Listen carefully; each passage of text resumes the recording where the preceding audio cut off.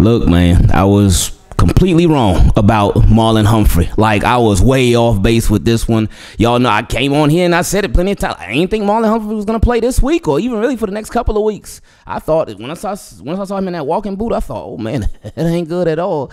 But like I told y'all, too, hey, if I'm wrong about this and he ends up practicing this week, it's going to be one of the best feelings in the world to be able to come on here and say, hey, I ain't get this one right. And, hey, I ain't get this one right. Team, keep it clean.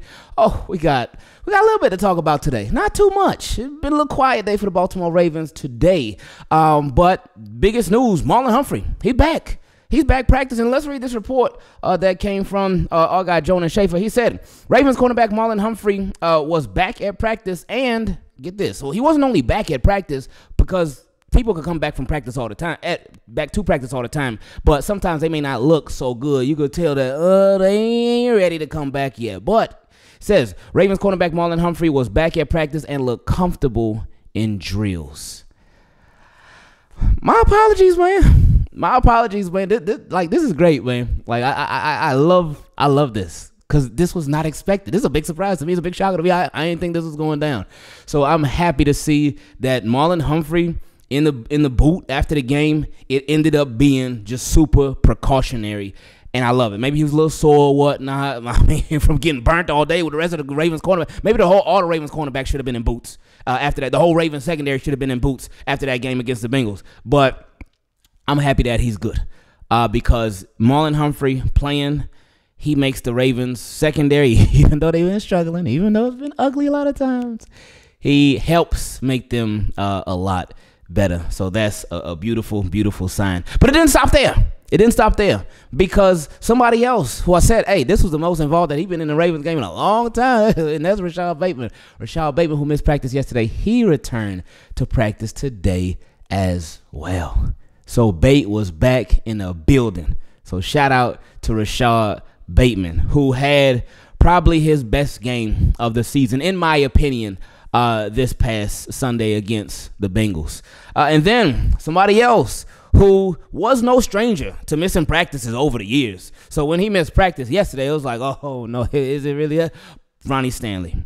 He was also back in the building today practicing. So this is great. Like, this is amazing for the Baltimore Ravens. Like, we love hearing and seeing stuff just like this. Now, on the flip side, there were some people who were missing at practice. And the list goes as the following. Saleh, offensive lineman Saleh, he was missing from practice. Broderick Washington, he still hasn't returned. Malik Harrison still hasn't come back yet. And then Arthur Mallett. Arthur Mallett still hasn't returned to practice yet. Like we mentioned in yesterday's video with Arthur Mallett, he has until the end of next week to be activated onto the roster. He has been designated to return from injury reserve, but he has until the end of next week to be placed on the 53-man roster. So he still got some time. So with Arthur Mallett, there's not necessarily a rush, but there's a deadline, and that deadline is next week. So we'll see what happens as time gets closer to that. So team, keep it clean. Already, we're here at my favorite part of the videos where we get to feature questions from you. If you would like to be part of that, you can send me an email at teamkeepitclean@gmail.com. Or if you're a Team Keep It Clean patron, shout out to the Team Keep It Clean patrons, by the way, you can send it directly on Patreon. If you would like to join the Team Keep It Clean patrons, you can go to patreon.com/Ingravenvids. And if not, it is A-OK. First question came from my guy, Jose. We freestyling over here. Anyway, he said a possible cause of secondary woes. Ooh, let's see about this. He said, what's up, Ingraven? Hope all is well with you and yours. Things are great. Real quick, we good. Everything was gonna happen from this storm, it's already passed, so we are good. Now, real quick, just a quick little roll call for any of y'all Team Keep It Clean that's in Florida.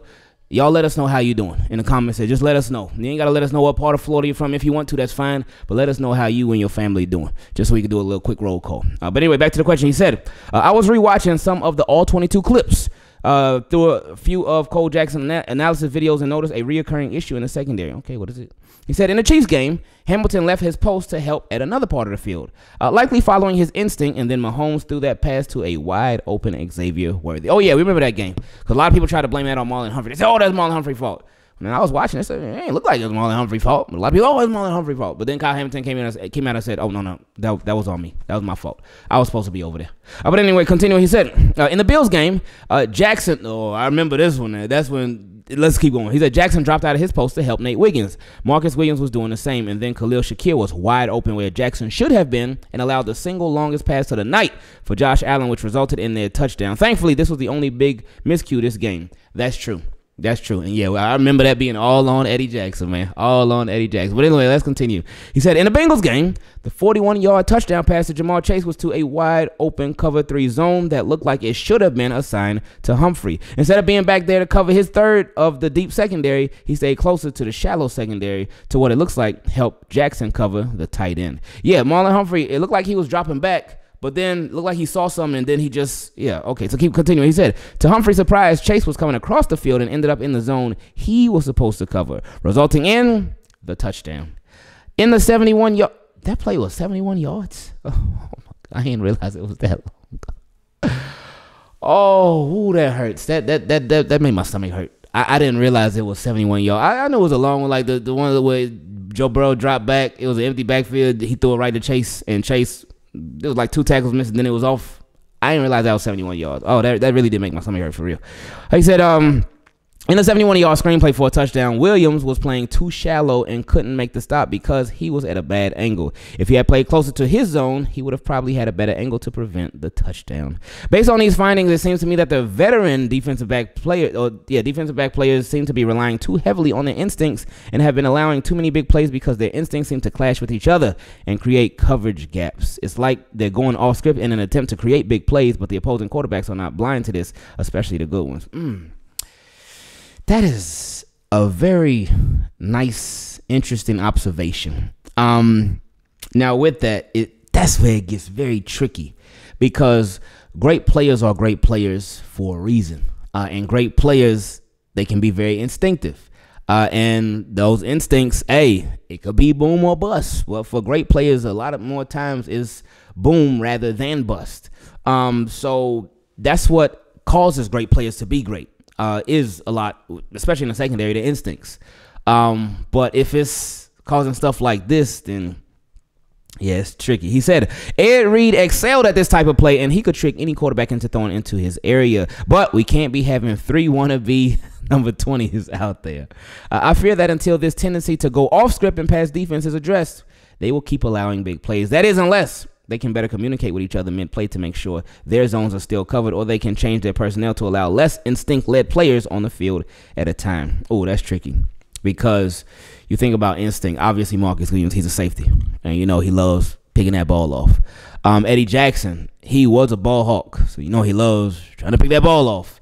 And then you think about just a cornerback. Well, Marlon Humphrey, he ain't got good hands, but he would love to get intercepted. I mean, that's the secondary's job. Their secondary job is to not allow the receivers to catch the ball and to try to get turnovers, get picks.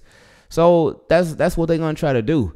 But I see what you're saying. If everybody trying to do their own thing, if everybody trying to go rogue, then it's going to look like these receivers are going rogue because they're going to be doing their own thing all by themselves like we've seen a good amount of times this season thus far. So I think we would have to take a page out of Bill Belichick's book with this one. Do your job. Do your job. Do your job. And it's not so black and white, though, in my opinion, because the way that you've done your job got you to this point, and it got you to whoever you are out of them 11 defenders on the field. You could be a very, very special player, and that's why? Because your instincts kicked in, and you made so many plays over the years, so you're just used to that and whatnot. I think the guys they got to settle in. But what you talked about, communication is key.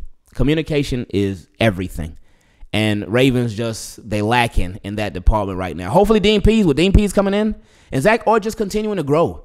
Hopefully that combination of that and with the players getting better in communication, they can fix all those rough patches. He also said, I know it's a weird suggestion to take your best players off the field, but no defensive coordinator can succeed if players keep breaking down their schemes and allowing too many big plays. I wish the fans had a way to point this out in case they didn't notice. You just did it. You just did it. You just pointed it out, so we appreciate it. I said, thanks for the long read, but I've been holding this tight to the chest. And enough is enough. We have a great team and scheme. They just need to trust it. Appreciate that. He said, until next time, I'm out, and go Ravens. Much love to you, my friend. Next question came from Steven. He said, what's up, Ingraven? Hope you and the family are safe with these crazy hurricanes going on. I appreciate that, Steve. Thank you. He said, now that it's clear we no longer have a shot at Davante Adams. Well, it's probably done, but it ain't over till it's over. And I did see some people saying, man, it's awfully strange how the Ravens, there's so many public reports coming out about the Ravens, they shooting down this Davante Adams thing. Usually they keep stuff close to the chest.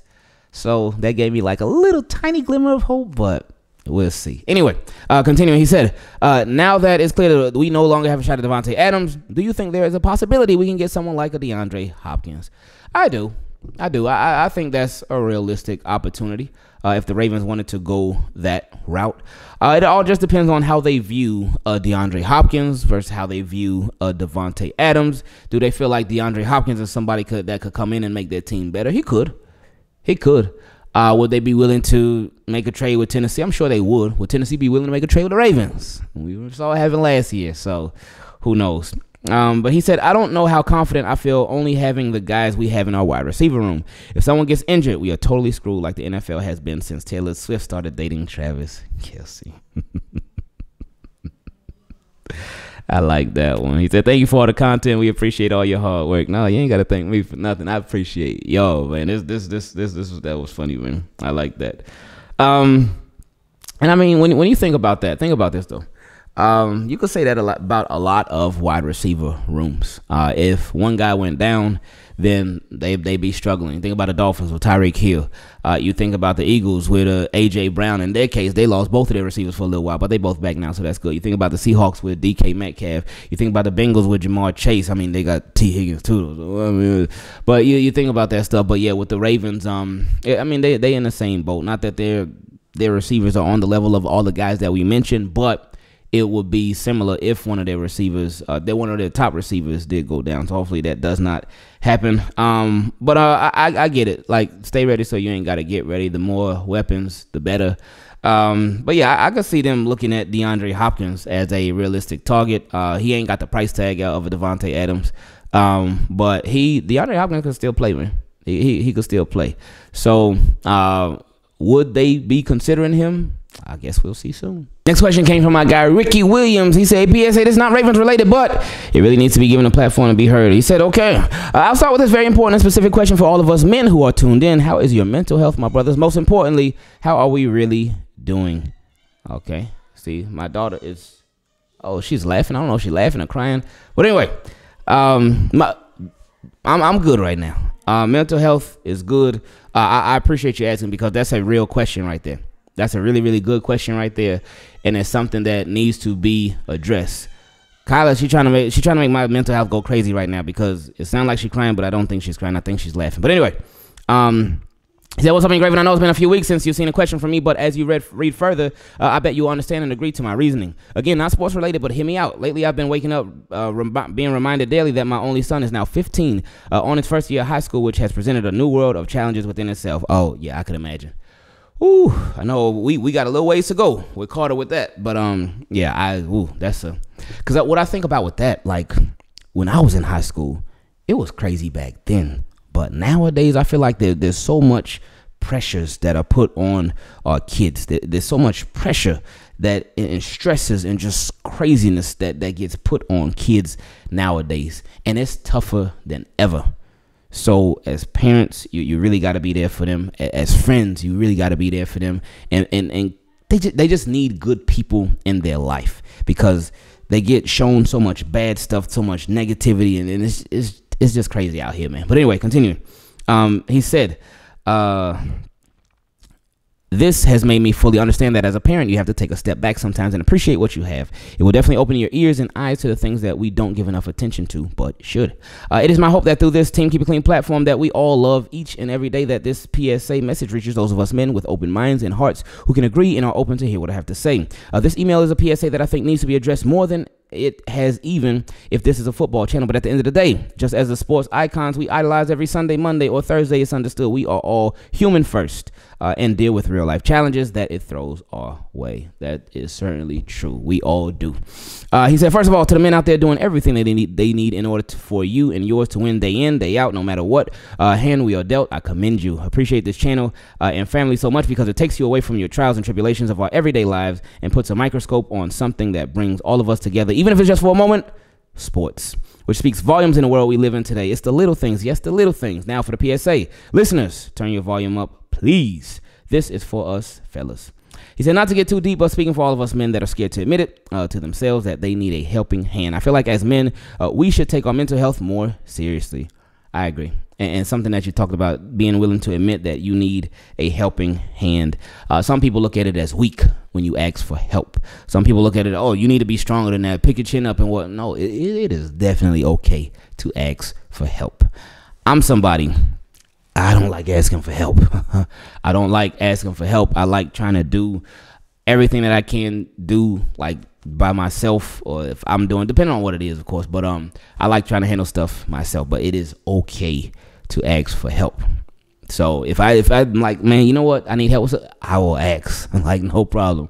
But it's important that we do that in so many different situations. But anyway, continuing, he said, most of us were raised to believe that the man sets the tone for his family by being a protector, a provider, and the shoulder to cry on when things get rough.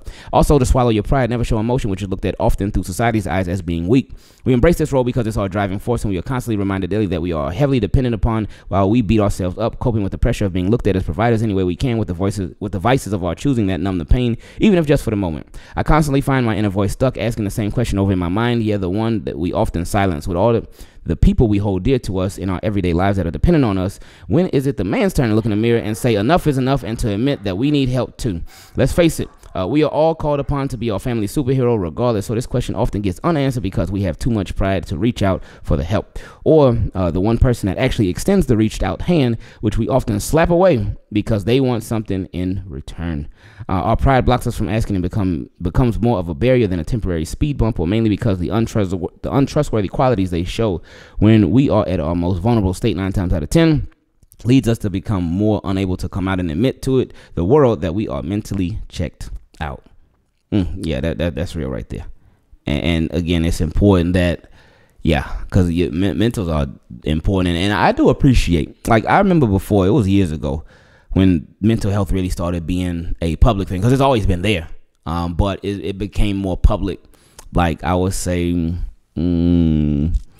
like 6-7 years ago. I remember when I first heard about it, and when I was hear people, they dealing with mental health issues, I'd be like, come on now, really? Are they really? And you would hear all these different diagnoses and all that, and I would think like, no, that ain't real. But then I just didn't understand it though.